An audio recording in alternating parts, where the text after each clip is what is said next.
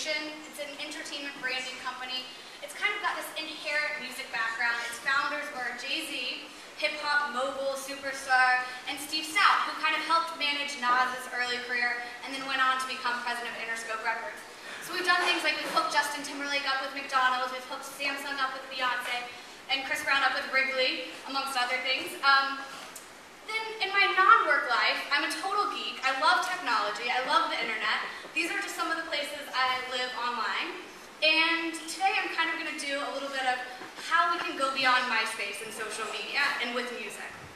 Have any of you guys heard of Keisha Kutra? Did I say that right? Yeah. No.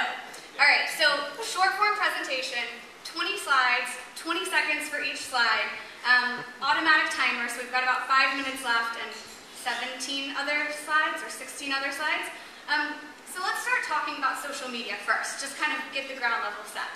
What the fuck is social media? Really? I mean, even social media experts can't agree on a single definition. So it's kind of an umbrella term. It's referring to tools, platforms, ways that we can kind of collaborate, ways that we can share, ways that we can publish content. And it's not a fad. It's an innate way, or innate change in the way that we're communicating, the way we're sharing stuff with people. It's not going away anytime soon. Radio took 38 years to reach 50 million people. Facebook gained 100 million users in less than 9 months. So it's something that we have to be paying attention to.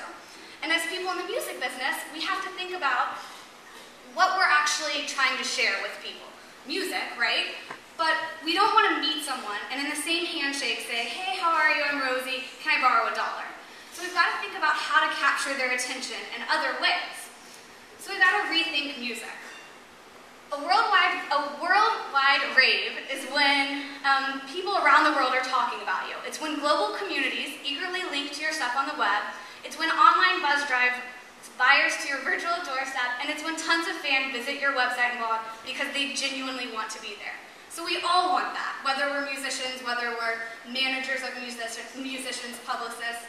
We have to rethink how we think about music. So music, as content, is first a service and an experience, and only then, maybe, a product. So different experiences you have putting on a vinyl record or going to a Jay-Z concert. Different curations, but we're still seeing a musical experience. We're still seeing more than selling of a little plastic disc, which in my opinion is kind of where the record labels got it wrong. The time is now. Everyone's putting themselves out there, so you have no reason to be scared. You can look at what other people are doing. You can be curious yourself. Try something new. See where everything is going.